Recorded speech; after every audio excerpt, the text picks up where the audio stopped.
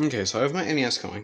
I want to play it on my Sony Watchman here, but the problem is the composite in right here, video in, that's only video, there's no audio. That's a headphone jack, that's only audio out. So, if I want to play it with audio, I have to use the RF, but there's no RF in. There's only an antenna input, or an antenna built in right here.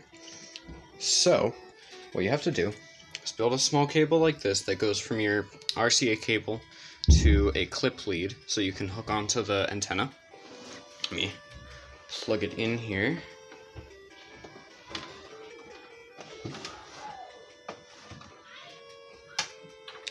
You just plug it into the RF switch output on there, and then you go and clip it on to the antenna.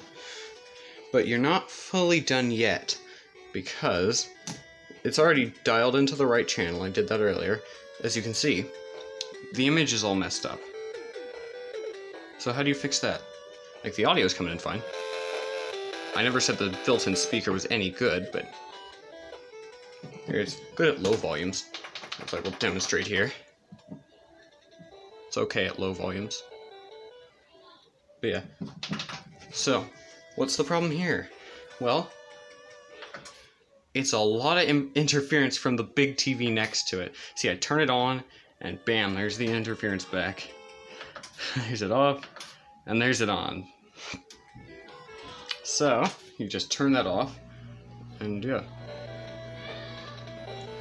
But let me demonstrate something here.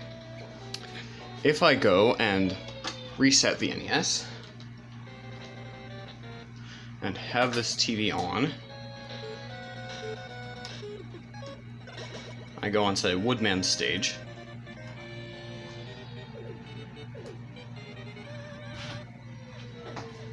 I don't know why, but this one, whenever I switch the TV off, it syncs at the wrong spot. So you have to go switch it to UHF and then back to VHF, and then it's fine. That may apply to other stages, I'm not sure. But yeah, there you go. If you ever want to have a RF in on your Sony Watchman, what's this model? Sony Watchman FD-30A, then you can. Oh, and it's back to that. And it may take a couple tries to... Oh, I just turned it off.